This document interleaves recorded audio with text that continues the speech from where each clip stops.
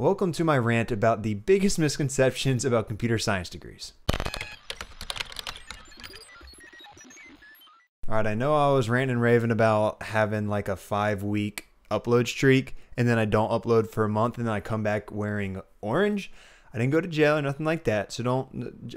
Now that we got that out of the way, we're going to try to run a streak again. So let's see what we can do this time, alright? But I want to talk about the biggest misconceptions about computer science degrees. And like I said, this is more of a rant than anything else. And I would love everyone's take in the comments section on your thoughts when it comes to computer science degrees. So first and foremost, the biggest misconception about computer science degrees is that you're going to be strictly learning applicable knowledge. You're going to be going in, you're going to learn how to build websites or mobile apps or machine learning models or whatever it may be, but that's not it. That's not it at all. Computer science isn't about programming. It's about math and theory and algorithms and computational problems and design of the computer, from the hardware to the software to the applications. And only using programming languages as a tool to implement what you learn. Don't get me wrong, you do a fair amount of programming in CS. In your computer science degree, you're going to do a fair amount of programming. I had plenty of programming courses, whether they were the elective courses or just your regular coursework, learning Java, learning C++. I took one course where I learned 3 different languages: Prolog, SML&J, whatever the heck that is, and then Pavre. But all of that is just to implement the theory, the math, everything that you're learning of the broad spectrum of computer science. You're using programming as a tool to implement that. Even in the course where I learned those 3 languages I just talked about, that was to simply kind of prove your skills or learn a way to take your programming knowledge and implement the theory and translate one syntax to another language and be able to understand the syntax of another language once you already know Java or C++ or whatever it may be of another language. Basically what I'm saying is, yes, you do a fair amount of programming as a CS student, but more as a byproduct of implementing what you learned using code. It's kind of like if you went to like film school, for example. Learning how to use the camera is not going to make you a good filmmaker. But if you learn about the theory of film and story and cinematics, then you will learn how to use that camera as a byproduct of implementing those things. Maybe that's not a very relatable analogy. Another one could be, I'm building a boat right now. I bought a jigsaw because I had to cut out the stringers from a boat. If you don't know what that means, it doesn't matter. I'm using a tool to fulfill a job, right? Well, I don't learn how to build that boat by learning how to use a jigsaw. I learn how to use a jigsaw by building the boat. And if you could take that mindset into learning how to code and learning CS, you'll be much better off. Just understand the coding basics and learn as you build. Now, this is really where the discussion happens, because when it comes to computer science, you have the veteran professors who, how are you going to teach someone knowledge that they're going to take with the next 40 years? And how are you going to teach them knowledge and try to maintain a curriculum of something that is ever changing? Because as you know, computer science, software development, languages, frameworks, everything that you use is ever changing. However, in order to maintain a basic level of knowledge, what is the best way to prepare someone for this ever-changing technology? And that is to teach them the core principles, the theory, the math, the algorithms, things that don't change. I mean, I guess algorithms, you get better algorithms, but let's forget that. Everything else I said before that type of stuff doesn't change, like new frameworks and things like that. Maybe a little bit here and there, right? But those typically, the core principles, those stay the same.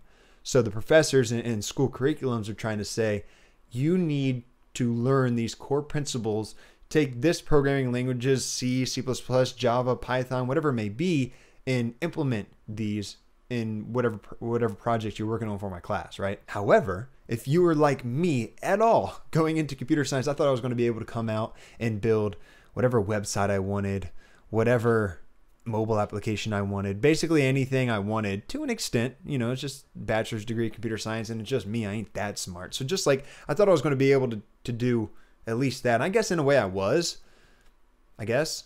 But that is also because I worked on a lot of side projects. In theory, shouldn't you going to 4 years of computer science, of college, teach you a lot of that stuff without you needing to work on those side projects. Don't get me wrong, those side projects are really fun. However, they shouldn't be mandatory, because if I didn't just discover, if I didn't like mess around with WAMP and WordPress and just regular HTML and CSS, other than my single elective that I took, which was a web development course, I would have no idea how to do any of it. Plus, I was kind of going into the deep end when it came to that course if I didn't have any prior experience of the projects I worked on my own. But that is kind of where we are. Do we change computer science as a whole in terms of what you learn at college or in high school to be more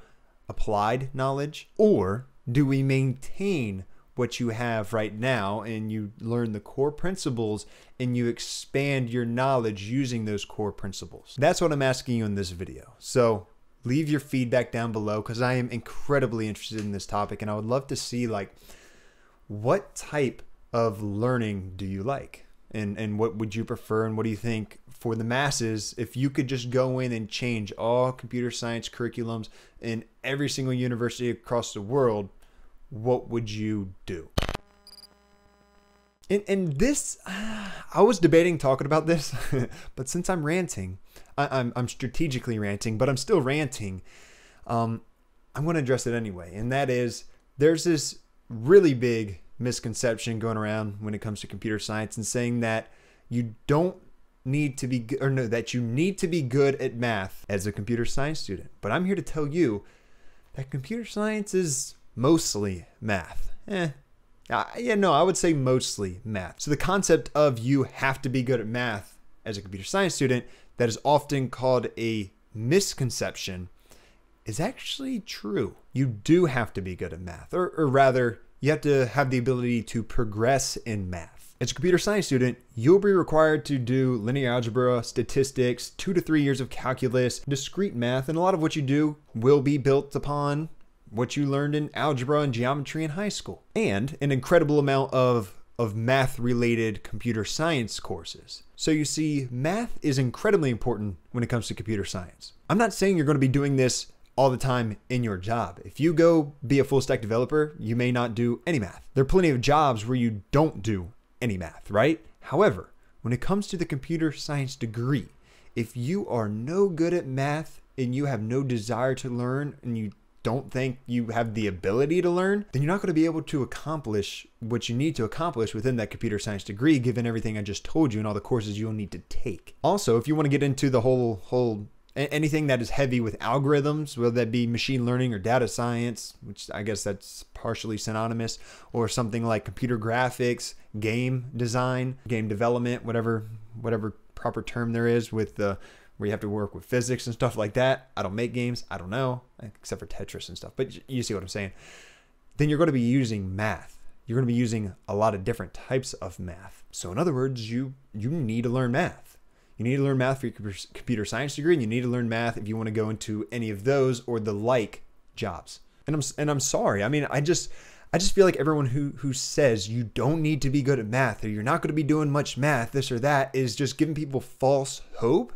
And it's bothering me. And before I get in trouble, I have not seen any other YouTubers saying this. So don't think this is a dig at any of your favorite YouTubers if someone did indeed say this recently. But I've just happened to read one too many CS related articles that says this in it, that you don't need math. And that's what made me rant. So just do your math, damn it. Do your math.